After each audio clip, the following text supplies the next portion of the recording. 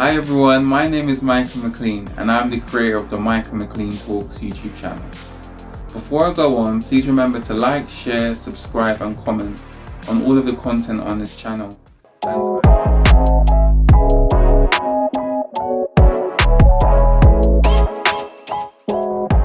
Keith Staten, thank you so much for coming on. You are still a member of a legendary group in gospel music commissioned, and you're also a very successful solo artist.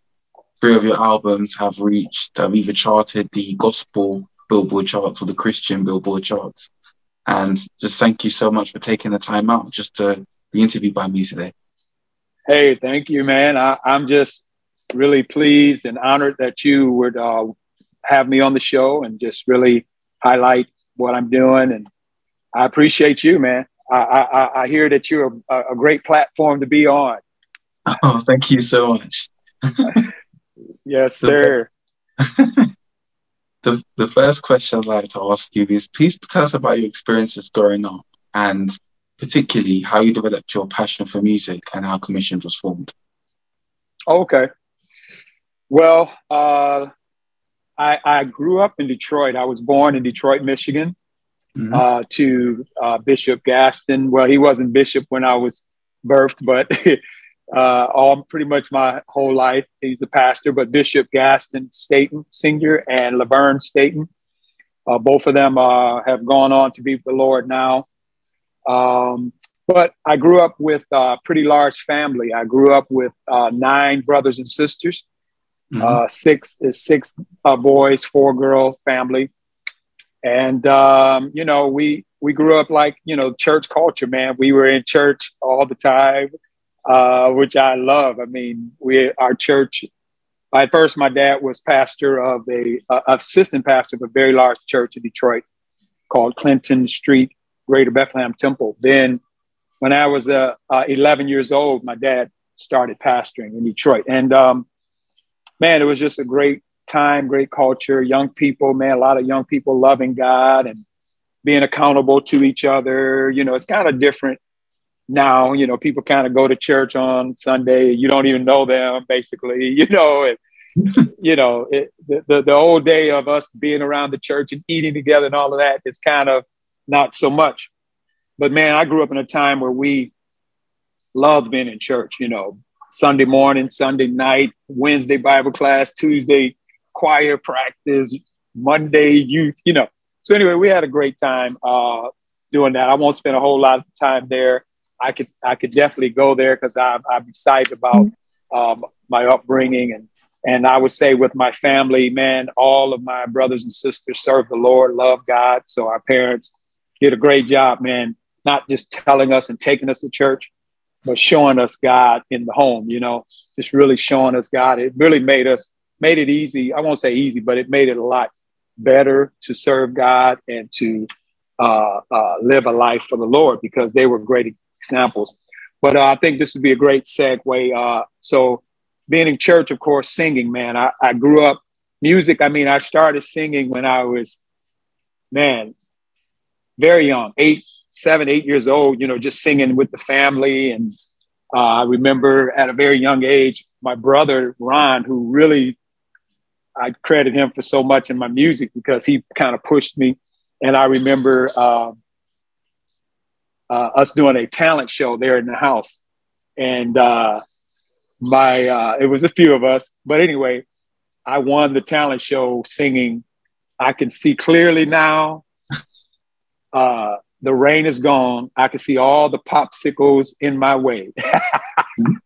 Instead of obstacles, I said, I can see all the popsicles in my way. But anyway, that got me started, man, singing.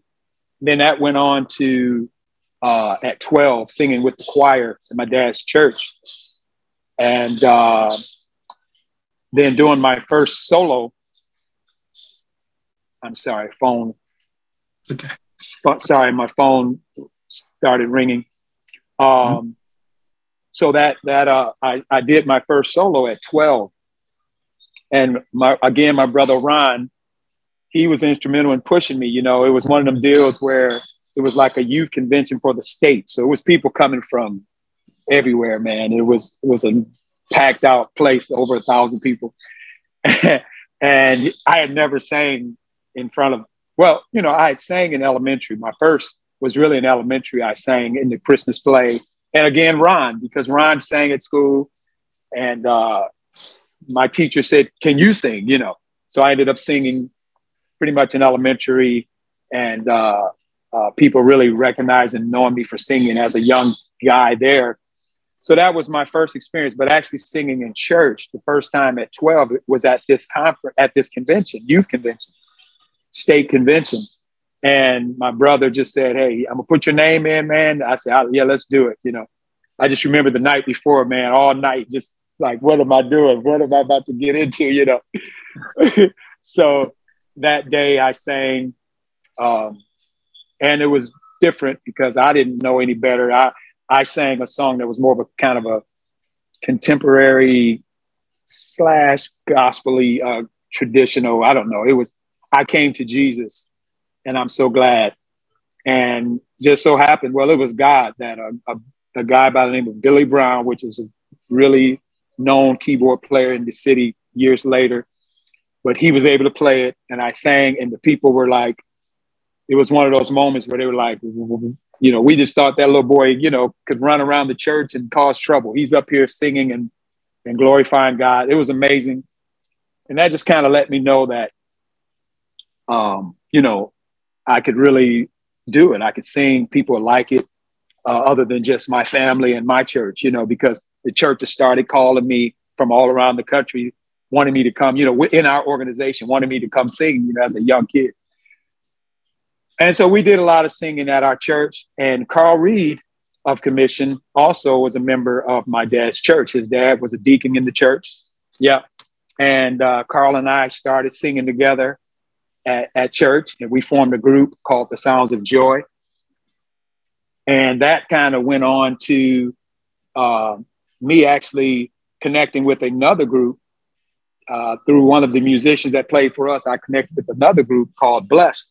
That's where I met Mitchell Jones at the rehearsal. And I told him about our other group with Carl. So Mitch said, hey, man, you know, he came and checked our rehearsal out. He started singing with us. So it was Mitchell, Carl, and myself. And Mitch started saying, you just got to hear Fred Hammond, you know. And I had already started hearing about Fred Hammond because at the time he was playing bass for the Winans, you know, that type of thing.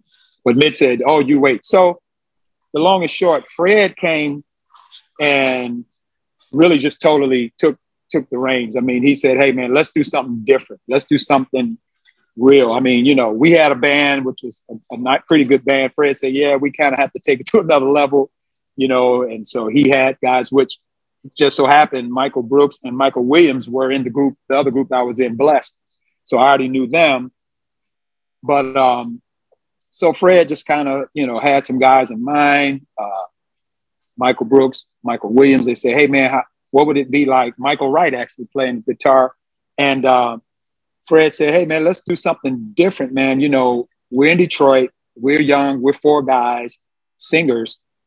Let's be a self-contained group. Let's be different than the Winans. The Winans, you know, they're the Winans 4 guys. Let's kind of go with a different route.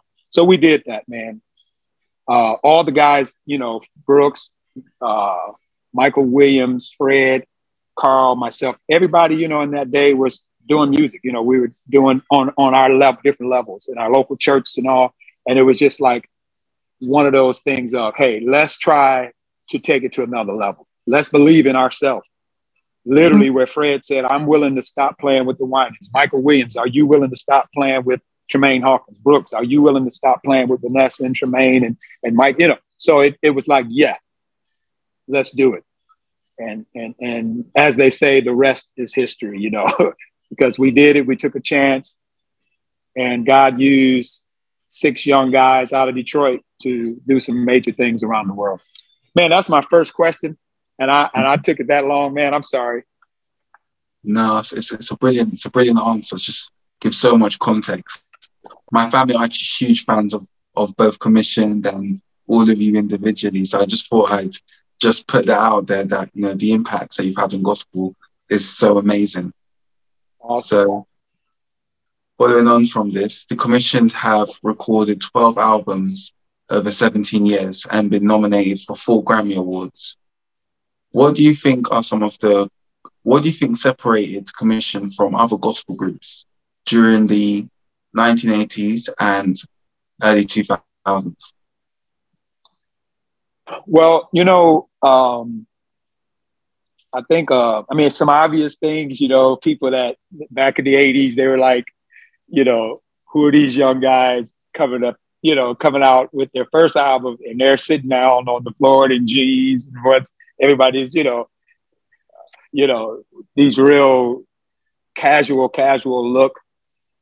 Because of course back then, man, today, that would be nothing. Obviously, today we'll be old and fogey because we don't have tats, So, but back then it was like, man, everybody was doing, guys were doing the tuxedos, the cummerbunds, the full suits, and and we had suits on our first shoot. We did suits, but our manager at the time, Derek Dirksen, said, "Hey, man, you guys are young, man. Let's just try. Let's just, bring some casual stuff and let's just take a shot with that. And then we'll have something in the can. But hey, maybe that'll end up being something, in the press. We'll use in the press, or it'll be something on the back cover, But then once, the pictures come back and, we looked at everything, the manager said, I believe this is it right here. This is y'all's shot. The one with y'all looking like young cats that are just, living their life, as opposed to, you have to be dressed as if you're on your way to a communion service. You know what I mean? So, which of course, these days you can wear your jeans to the communion service, but back then, man, it was unheard of. So I think it was, obvious. We came with we were young.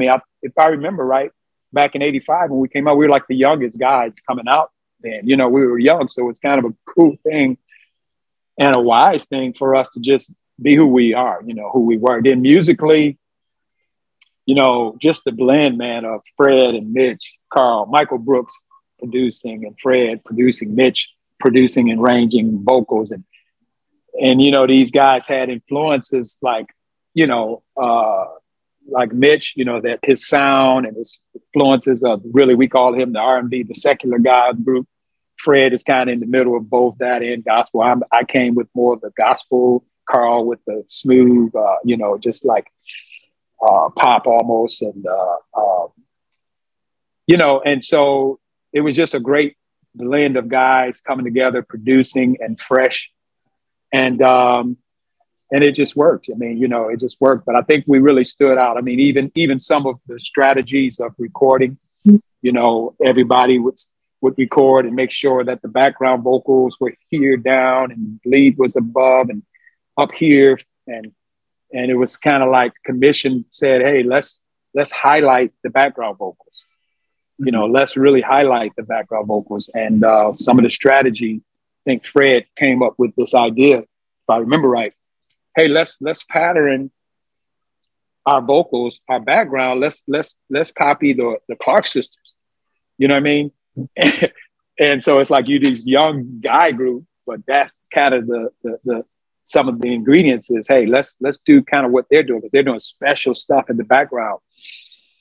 And so the strategy was to, mixing wise, bring the vocals up high in the mix. And, it was like a big argument in the studio with Fred and one of the engineers, like, no, man, y'all young, man. You don't know. This ain't how you do it. You don't put the background vocals up like that. Fred was like, hey, let's put it up. We're going to do something different. And it worked. I remember when we would be recording, man, and before we would lay the leads, we would do all our background vocals. But man, it would be so special that you would listen in your car and be like, you don't even need a lead vocal on it. It's already amazing, So I think that's it. We stood out, just the look, the sound, and again, we were young, so it was a blessing that we used that and said, hey, let's just be who we are. We caught some flack with it. We had people, I remember us being, I think we were in Atlanta, and a group of people came up to us and they were like, we have to repent to you all. And I kind of, we thought they were playing, but they were serious. They said, no, we judged you all and said, you guys are not, you couldn't be saved the way you're dressing, the way you look. You just look worldly, They said, but we heard the lyrics of the songs. We heard, these songs, and we have to repent. It's God. You guys are blessed. So that's pretty much how that went down. Over 30 years ago, a gospel supergroup came straight out of Detroit with a game-changing sound that transformed the music. Their harmonies gave us gospel slow jams. That's right. And their hard beats and high top fades hit us with some new Jesus swing. All right, welcome to the celebration, ladies and gentlemen. Fred Hammond, Marvin Sapp, Keith Staten, Paul Reed, Mitchell Jones, Michael Williams, and Michael Brooks. Ladies and gentlemen, the one and only Commissioned.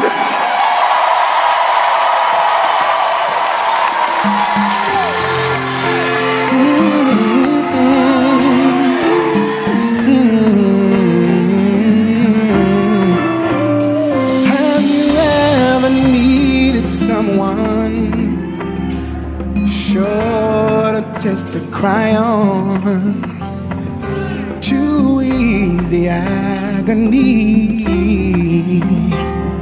and find tranquility, or just have a sweet and gentle touch? Speaks of us in love. Speaks of us in love that means so much. Ordinary just won't do. I need someone, Lord, I need someone. That someone is you.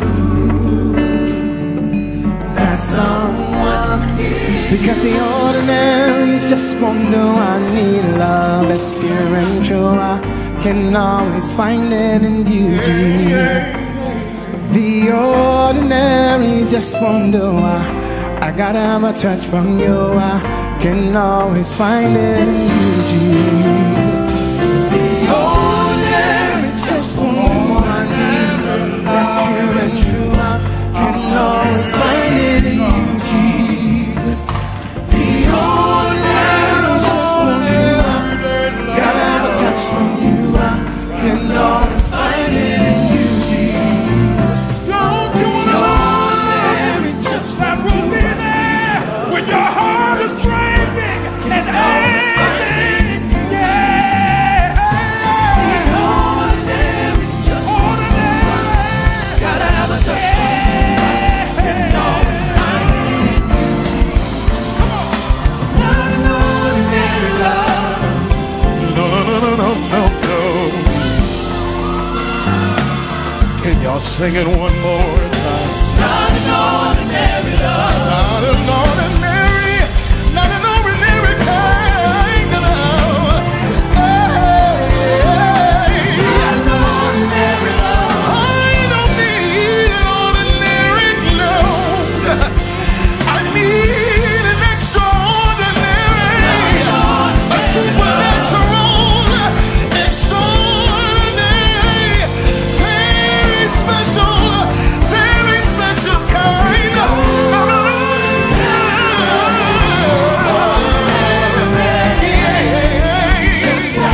It just won't do.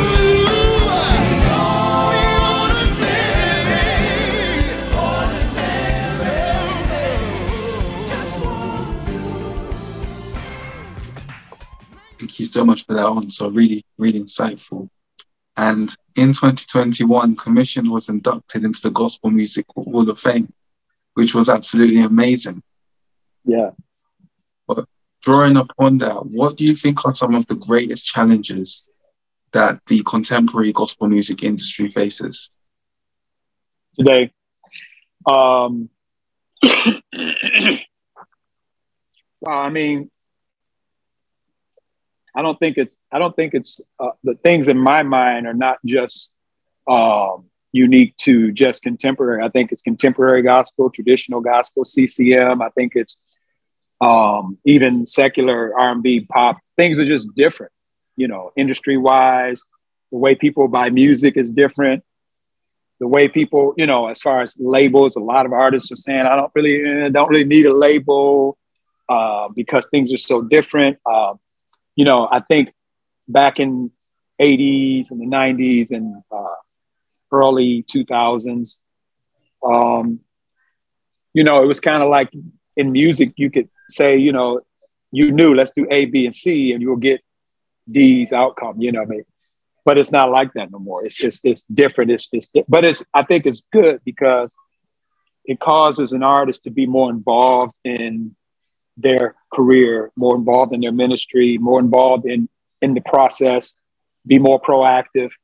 It causes you to say, you know, like what we're doing now and with social media, man, it's at the end of the day, I think it's good. At first it was scary, I think, because people were like, what do we do? You know, it's like back in the day you had, like with commission back in the day, as far as radio was concerned, you had only some, you can count almost the artists on two hands. And then it was so many spots available on radio. It was a small number, but compared to the amount of artists, it was reasonable that you'll get good radio. Now you have tons and tons of, you know, contemporary gospel artists, traditional. I mean, you got tons of artists out there constantly, and music, man. And I mean, it's like back in the day, you'll have a song on the radio for the longest. These days it happens, but it has to be a major hit or it's on and it's out.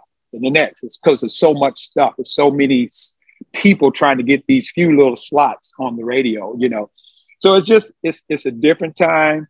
So I think it's a challenge for everybody, but I think the challenge is getting more light because people are understanding better how to move and what to do to keep your music and keep your ministry going. It's just, you have to be a little more creative. You know, back in the day, you knew you go somewhere, you're going to sell your CDs. And now you're like, maybe we should sell T-shirts and mugs, you know, because it's just different. People buy different. They buy a song at a time, and they may, you know. So it's just, I think those are some of the challenges. But again, at the end of the day, I think it actually makes it better because artists are more involved in their careers and being more proactive. Thank you so much. And even following on from that, a powerhouse of an R&B, Jamie Foxx, talked about his love for commission because he called you an R&B group to Jesus. Yeah. Yeah, I remember that. So what advice would you give to gospel artists that want to impact mainstream music but not compromise their message? Well, I'll say this. I mean, maybe there's a formula out there for that. I don't know it. Commissioned never had a formula to impact secular music and secular artists. And we never even set out to do that. We just, again, I said we were 6 young knuckleheads from Detroit who loved music, man, and was like willing to rehearse on every day and do, you know, just work at it. And God just ended up doing that. He just ended up using what we did to impact many of your secular artists. So I don't know the formula other than I think, well, obviously you want to be polished. You want to do, you know, because on the secular side, of course, there's money going into it. There's attention. There's not going to be, and you know, you can see our artists today, our gospel artists. We're there. You know, a lot of our, you know, the quality of the music is there and all. But you know, so obviously you need to do that. But I say, you know, like with commission, we just did what was in our heart. We did music that we felt would touch people. And of course, we did it with a certain level of excellence. And actually kind of, you know, our producers lend an ear to what was going on in the secular market. We didn't say, okay, we got to make sure we play a gospel chord here, you know. music is music. So they leaned and leaned in on what was going on around and what they grew up with. And it came across really well. So I just say, be yourself, be polished, and just let God really kind of settle what and where your music. I mean, that's how I feel with me, man, with what I'm doing now. I just feel like, hey, I'm going to put my best effort and pray that God breathes on it and use it how he wants to use it. Yeah. Thank you. And even from following on from that, I just want to focus quickly upon you, because your albums have made history in terms of breaking through to the Billboard charts, Christian Billboard charts. You know, your 3 albums, incredible. I listened to a few of your songs and really inspiring. Where do you go to inspiration as a songwriter, as a singer, as a vocalist? And how do you find the inspiration to kind of record those albums? Because each one, when I listen to the songs, the quality is there, the meaning is there. But how do you do that? Because many might struggle in that area. Well, my inspiration, you know, not to be cliche, I mean, but it's really the only top answer is God, the presence of God, man. My prayer time, worship, being in just, you know, my life is kind of inspiration of my wife, my son. You know, I get inspiration in my singing and music just by life, man. But of course, the number one answer would be just my relationship with God. You know what I mean? And that brings the quality of, or the message at least. I mean, of course, quality has to deal with you just being determined to have quality and get the best, you know. But as far as the messages, usually my projects, my last 3 projects, I have 4 projects. This will be my 5th. The first one sort of kicked off as not really considered a praise and worship project, although the key title, the first title of the album was, well, not the first one. That's my first one actually was From the Heart, and that was more of that wasn't really considered praise and worship, but of course you will always have a thread of worship from me, you know. Then the next one was No Greater Love, which was a worship song that I believe Don Moen wrote or someone for Integrity Music, and I remember singing and doing a concert, and a friend of mine was at the concert, and I'm probably going to forget what we were talking about, but but a friend of mine was at the concert, and I sang my stuff on the project that I had at the time, and I did a few hymns, which I love doing, and then I went into some worship, and he was like, "Hey, man, worship is where this is where you need to be." He said, "When you did that, I saw your purpose, man. You shift the audience, shift the presence of God." So from that, I was like, "Yeah, you know what? That's right." So that's how I ended up with the No Greater Love title, and then the next 2 projects were straight up Praise in the House. No, not Praise in the House. Glory in the House and Worship in the House. Worship in the House first and Glory in the House. But it was always a common thread of worship, no matter what I do, you know. Yeah. Thank you. And I just want to quickly just ask one last question about commission before I focus more upon you. And that is, you know, the group commission has inspired so many artists. This includes Justin Bieber, Jodeci, and Boyz II Men. Yeah. What are some of your best memories working with commissioned, and will any of the group be collaborating together in any kind of way in the near future? Got you. I guess some of my best memories, man, I mean, just being in concert, of course, you know, you're at concert and you, especially when, you know, I spent time as a solo artist and then came back for the reunion tour and the reunion recordings.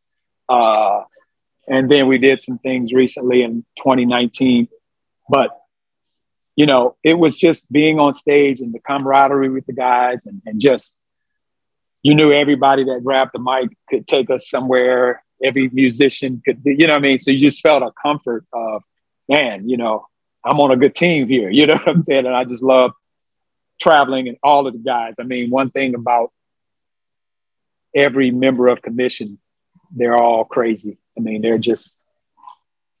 they're funny guys, you know. And so it was always fun. You know, I remember us being, us getting on the airplane and, you know, group of us, the band, getting on the plane, all of us with the band and everything. And people were like, hey, are you guys a team? Are you all, you know, athletes, team or what? And one of the guys was like, yeah, we're an eating team. That's what we do. So we just have like great times, man, having fun everywhere we go, man. Just being together, laughing together. But I think probably a memory that will never fade, man, was just the impact that the group made. I mean, to this day, man, I get people, it's just consistent. It never stops that you guys helped me through the roughest time of my life. You guys helped me through depression. You guys really changed my mind and heart from committing suicide. You guys got me through college. You guys got me through, you know, my parents falling apart. And, you know, so that's some of the things, man, that I will never forget, man, that God used young guys, man, to really bless the lives of so many. So that'll always be amazing to me. Commission mean everything to me because growing up, being in a Baptist church, and things were, you know, sort of old school, but when you would hear commission, they were like young and fresh. They were like an R&B group, only it was R&B for Jesus, you know, rhythm and Bibles, shall we say. But when I heard him say, I'm going on in the name of the Lord, reaching for my goal, my eternal life reward. God is a mighty fortress in the time of storm. He'll brighten up your day if you only trust and pray. I'm going on in the name of the Lord. And it was something to aspire to.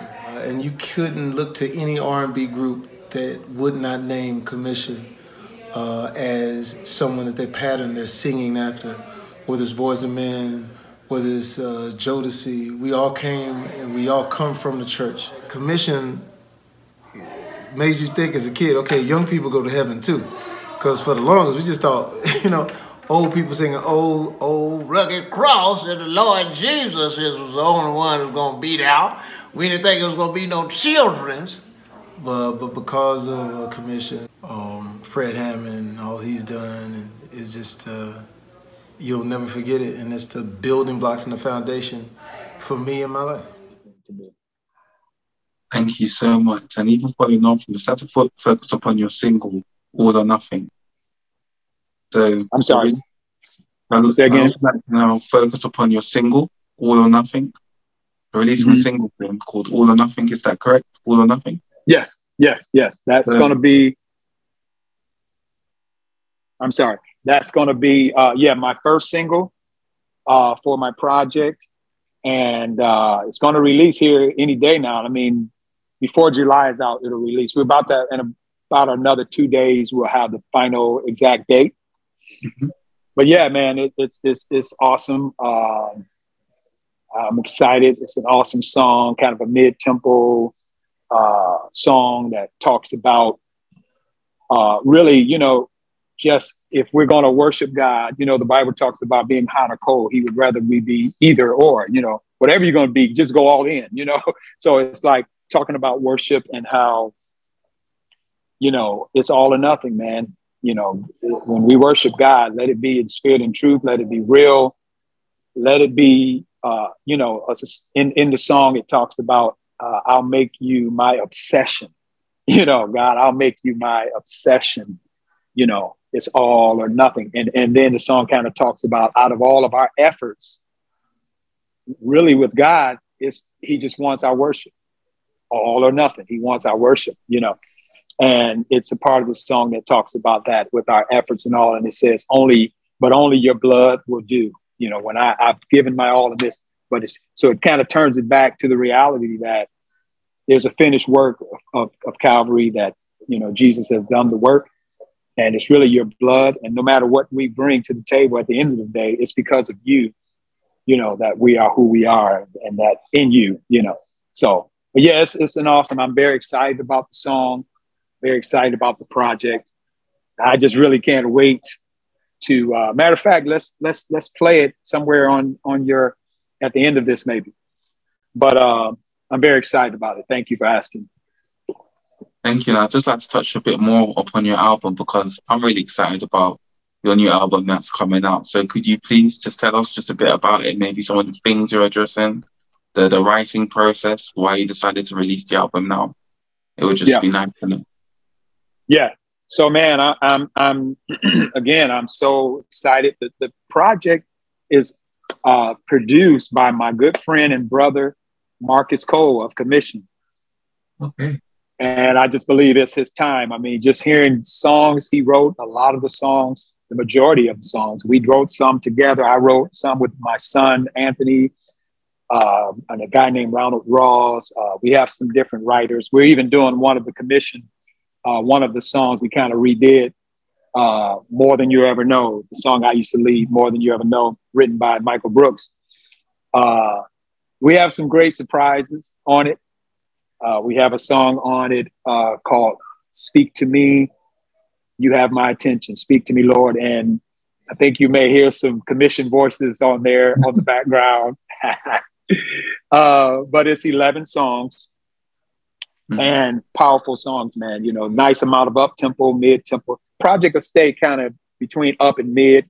We do have some slow ballad, but more of the project is kind of up and mid. And also Christian Dentley co-produced with Marcus of Take Six. And man, I just believe that this project is going to bless so many people, man. It's just sonically, the word, lyrically, some of the best musicians from around the world is on this project.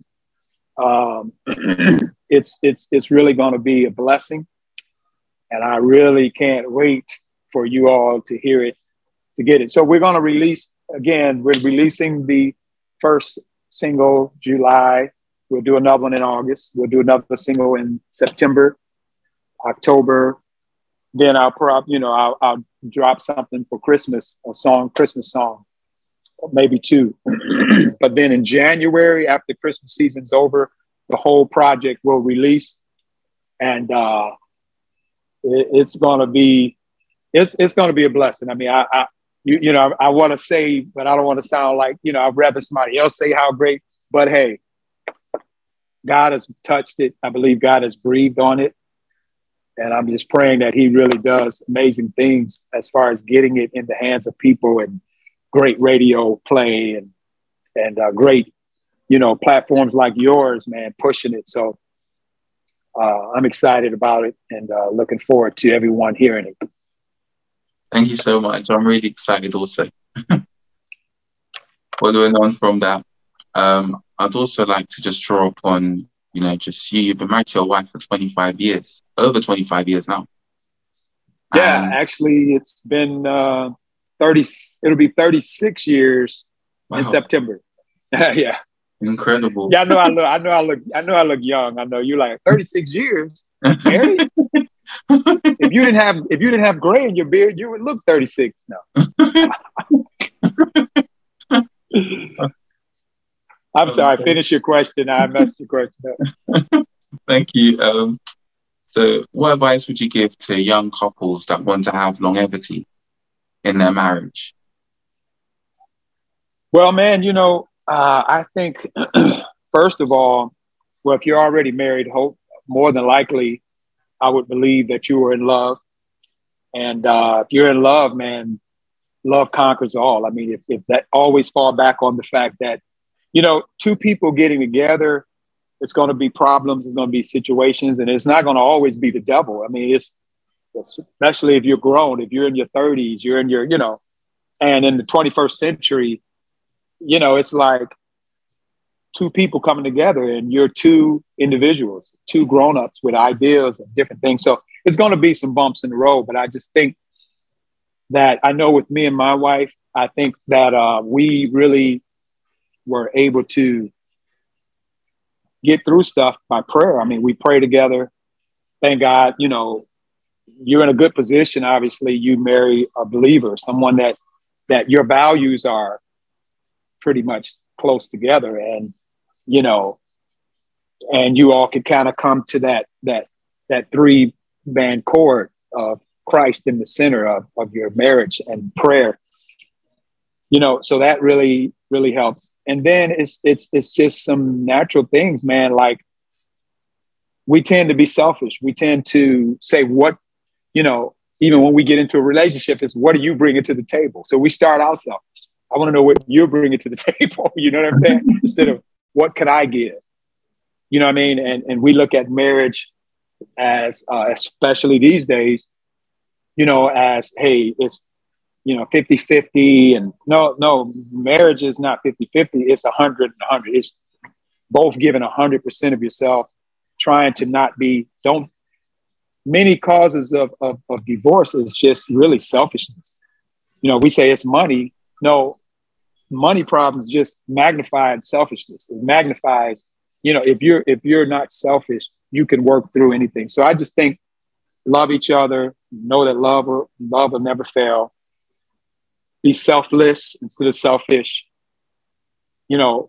Prefer your brother, prefer your sister. Just say, if that's the attitude, it'll be a blessing. Be friends. I didn't realize that was even a thing. I just naturally, with my wife, she's my best friend, and we it's people that get married and they don't really act like friends. They're just like we partners in the bed. We're partners for this, but after that, you go your way, I go my way. Now that's going to be a problem. I say, be friends, be together, talk together, and just trust God in the center of it.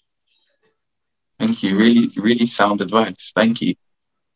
And following on from that, you're constantly involved in ministry, but what hobbies do you engage in when you want to relax? Just to kind of like de-stress and Yeah. Man, I'm like outdoor guy. I tried to do this interview. I live in Orlando. I tried to do this interview outside and I went out there and kind of started setting. I said, oh, no. Let me get inside. It's too hot. But I love outdoors. I walk pretty much like 5 miles a day. I like working out. My wife and I, our son, we like to work out together. I started some years ago playing golf. Never played it long enough to be good, but I want to do that because it kind of still fits my what I like. Being out on the golf course is just, you're outside, it's beautiful, you get to walk, and that thing. So I'm getting more into that. I want to get back into biking. I used to love riding bike. So I'm gonna get more into that, but it's usually going to end up being something dealing with the outdoors, being in the sun and getting that vitamin D. So, but yeah, that's pretty much it. Thank you so much. And the last question I'd like to ask you is just about anything you're working on, aside from your album in 2022 or 2023. So maybe any tours you're doing, maybe any promotional stuff you're doing that people can support, the audience can support in 22 to 2023. Yeah. So, yeah, pretty much it's the, my project. That's my full focus now. Getting it out, getting on the road, man, putting band, working with getting the band together and things like that. But I just hope people will roll with us, man. We want to be able to come. It's been years since I've been to London. Want to come back to London. Just really, hope people would roll with us when they hear that I'm coming to be a part of it. And I don't want to talk a whole lot about it, but there may be something happening with commission. recording. So as that kind of unfolds, you know, definitely want people to support it. But you could definitely hit my website, KeithStaten.com, for like updates and things that's going on and what I'm doing. That's KeithStaten.com. But again, man, I just hope people would really, you know, grab this project, and when they hear we're coming to town, show up and let me know that you're there, type of thing. But yeah. Thank you so much, Keith, for such an exceptional interview. I've thoroughly enjoyed interviewing you. Thank you. I enjoyed, man. I enjoyed the questions and enjoy being on your platform. Appreciate you. Thank you. Speak to you soon. Bless you, man.